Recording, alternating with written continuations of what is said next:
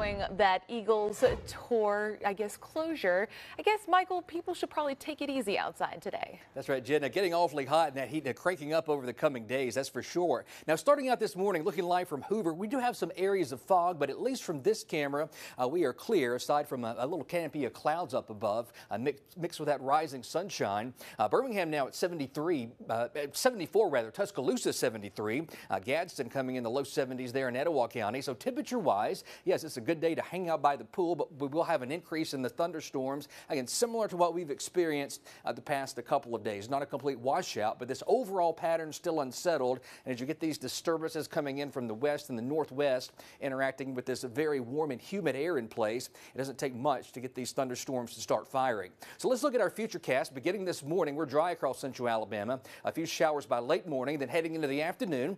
Notice how these scattered thunderstorms will develop, capable of producing some heavy rainfall and frequent lightning. So even though the severe weather threat on the low end, any thunderstorm will produce frequent lightning. So please go indoors with these storms around. We don't want you outside with that lightning. Heading into this evening, tapering down to a few remnant showers. Rain chances will decrease throughout the day Sunday, but still a few widely spaced thunderstorms coming in by a Sunday afternoon and winding down Sunday evening. Highs in the lower 90s both today and tomorrow, but it will feel hotter than that. We have a heat advisory running today. All the counties highlighted in orange here. It will feel between 100 to as high as 106 for your peak heat index values later today. Places like Birmingham around 106. Now northeast heading toward Gadsden, not quite as bad, but still there's nothing cool about 99. Then going back out to the west of us, that heat continuing, and that will be the trend over the coming days. This pattern will be favorable for the hotter temperatures to edge into west and central Alabama as we get into next week. So we are expecting high temperatures in the mid to a few upper 90s,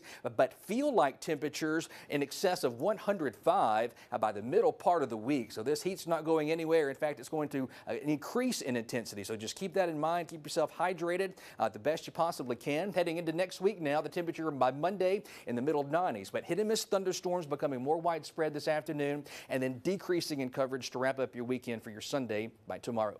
Jen. Your time now is 5:20.